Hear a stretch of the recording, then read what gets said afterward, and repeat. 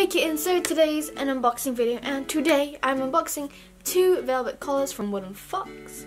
I'll be leaving a link down below to her Instagram and Etsy because I found them via Instagram. I find most of shops via Instagram nowadays because it's actually quite a good way to find shops, because on Etsy it's kind of hard to find stuff sometimes I find. Anyway, as you guys know, I like my velvet collars, and of course it's got gold hardware. I believe that she did specially order in the gold buckles because I had been asking. And then she also went and bought the velvet that I wanted, especially because I was like, I would like velvet. I only wear velvet buckle collars. But anyway, first things first though. This is packed really, really bad. If you're ever sending something, you can at least send in a bubble mailer. This isn't even packed in a bubble mailer. I'll find out if anything's actually wrapped inside, but it was just sent in a plain envelope. I would never do that, and I would personally recommend to anyone to never do that, because I do not trust the mail service. They are not gentle with their things. Things get broken, things get wet, and if that's that, I know once it's out of their hands it's not their problem or it's not their responsibility, but still there are things you can do to ensure that things do get to their destination safely. So never do this, please, never ever do this. Please send it in a bubble mailer, at least. It needs protection. I did also have to pay customs, but again, that's out of their hands, and I'm used to paying customs for literally everything now. But anyway, let's get it open. Okay, so we've got a little bit of a sort of business card care sheet.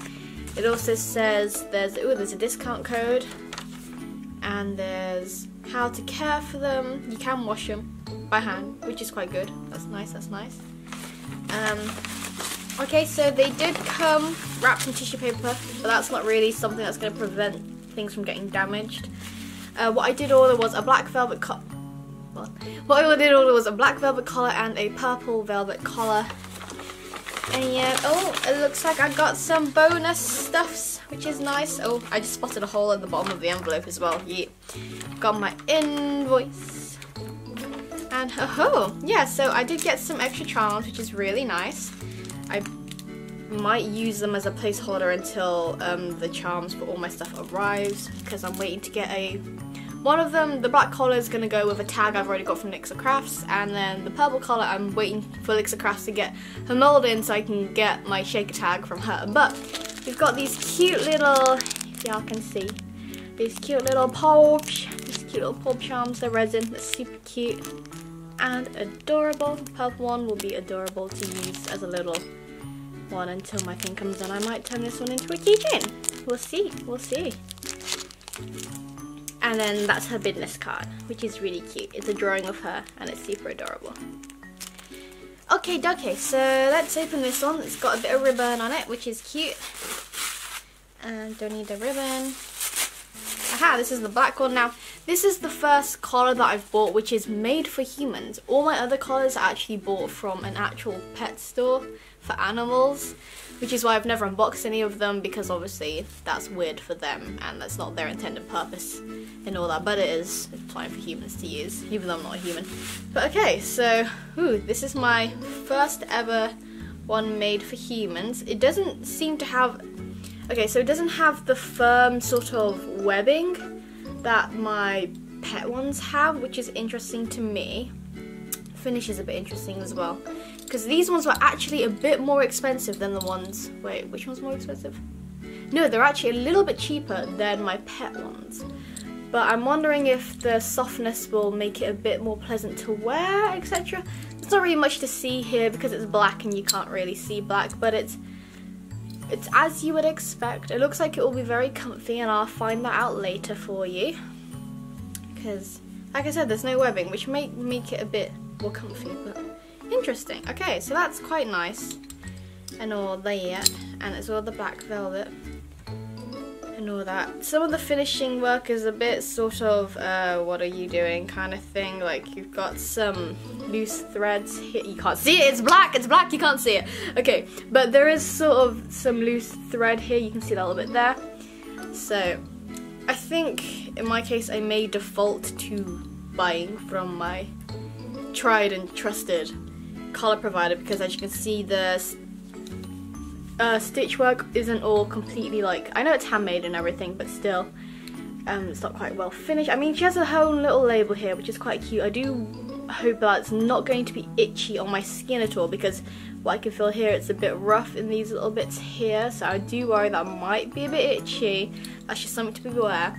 If you guys want to know where I get my actual made for animals collars, let me know down below and I'll tell you, because I do highly recommend those ones because they are very comfy and the stitching and everything is seamless. It's perfect. So this one, all in all, sort of, I'm definitely concerned about getting itchy because I think there's a little bit of glue here as well.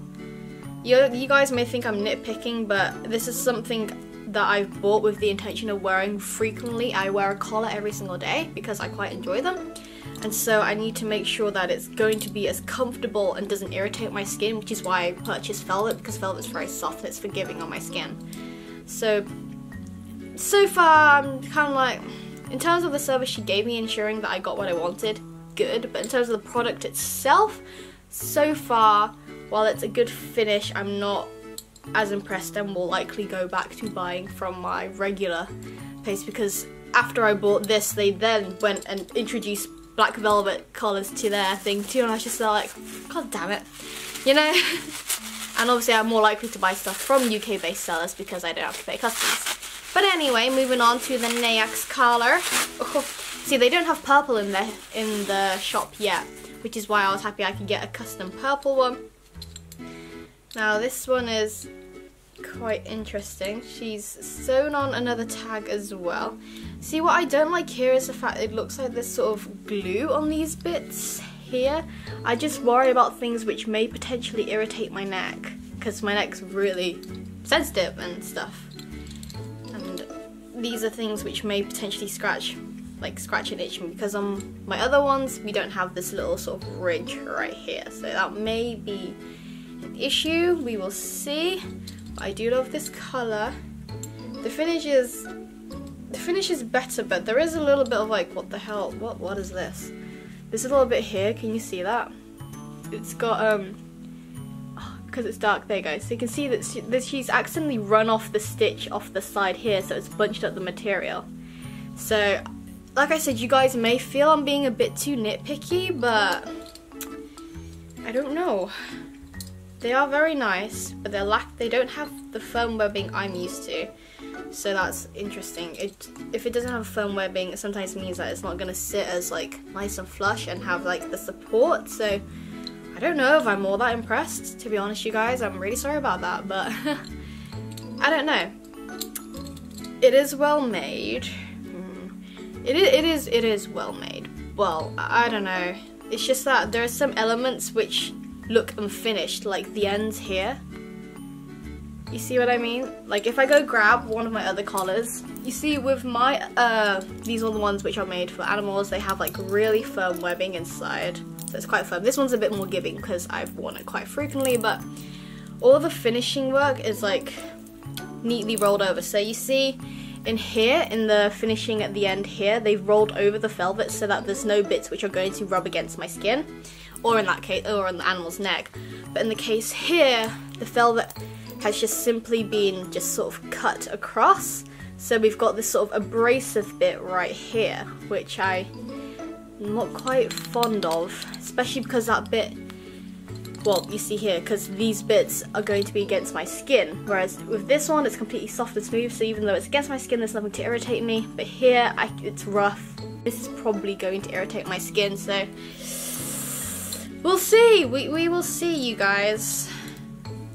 There's no true test until I've worn it, but I'm also one who is very hypercritical of work, of handmade things, because obviously I handmade things myself.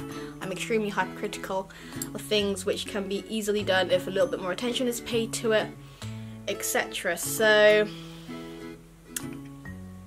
I'm not that impressed. They're both very nice, but the finishing, there are some things which could have been done better, neater, with a little bit more time and care applied. And I already know that these bits here are going to rub against me, and I'm not going to like that, so what can I do? But anyway, this is why I buy these things, so you guys know where to get the good stuff. I would recommend the one that I get from regularly. Again, if you want to know, just send me a message on Instagram or on here and I'll let you guys know where I get those ones from. And I will do a more sort of update on Instagram about these once I've worn them a little bit more, so you guys can know if there's more of an update on that, because I only post these on Instagram after videos up, and as you guys know, my upload schedule is terrible. Anyway, if you guys do want to get your hands on these, I will leave the link down below. She will have to order in gold buckles specifically because I used both of them up and all of that. But like I said, these ones are a little bit heavier, I think. The buckles are a little bit bigger, but we'll see, because I'm used to my proper animal ones, which are really nice and comfy. These ones do have minor flaws. They are minor flaws, but to me every flaw is a big problem because I can't abide by flaws. That's just a thing that happens when you make stuff. You get really picky and you're like, okay, but that could be done better, kind of thing. But anyway, I do love the little cute extras, very, very cute and all that. But anyway, like I said, keep an eye out on the Instagram post to see if I do a more sort of update about it on whether it's comfortable to wear, if those things do scratch me like I anticipate they will, etc. But anyway, if you enjoyed this unboxing / review, don't forget to give don't forget to give this video a big thumbs up. If you're not subscribed and you like to be, hit that subscribe button, join the family of kittens, because yes, we're adorable. All my social media links are down below, so check that out if you like. Instagram is my most active, obviously, so if you follow me on Instagram, you have already seen a sneak peek of this video, because you know we like to get a little bit meta on this channel. And as always, hope you guys enjoyed! Click the circular channel icon to subscribe. To watch more videos, click any of the videos down below. See you in my next one!